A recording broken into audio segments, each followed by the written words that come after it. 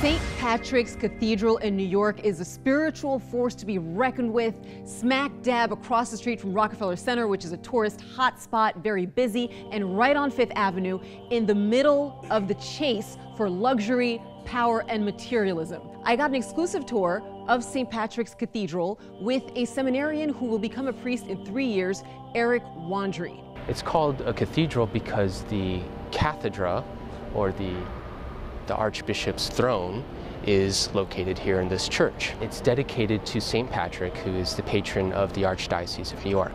And I asked him, so tell me more about this throne that Cardinal Dolan has. The architecture of the throne is very impressive and beautiful because it's drawing our attention to this important place, this place where the Cardinal Archbishop of New York teaches his people. These cardinals were actually lords who commanded armies and land. They were lords of certain parts of Europe. Some of them commanded armies. They had these coats of arms to represent their authority.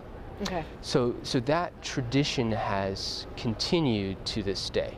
So then we moved right in front of the entrance to the church. When you look through the doors, what you see is this huge sculpture of Atlas, which is basically a sculpture of man holding the earth. And he's talked about how that's all about rejecting God, rejecting spirituality, and man being like, I can do this myself, I got it.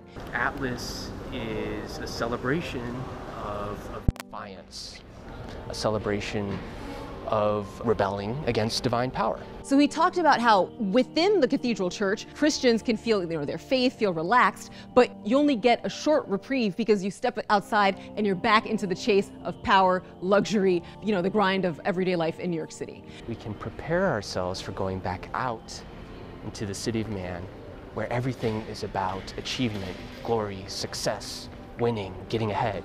And quickly. Quickly, right. When you walk out these doors, there's lots of noise, there's lots of confusion, there's lots of pressure.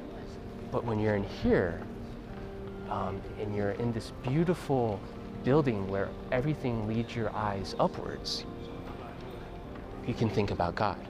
Then I asked Eric if we could take one more stop on our tour, because I heard the rumor that cardinals are buried underneath the church. Yes. Really? Yes, all of the archbishops of New York since Archbishop Hughes are in the crypt beneath the altar. Wow, can we go take a look? I'm not sure. Okay, probably not? Probably not. Okay. For a Catholic, that's an important place. If you go and you see that it's so massive and interesting. For you, how was it walking through there? You look up and you look at all the architecture, you look at all the paintings, the saints and everything, and it's really about making you feel like you're a part of something else. That's a great story. Awesome.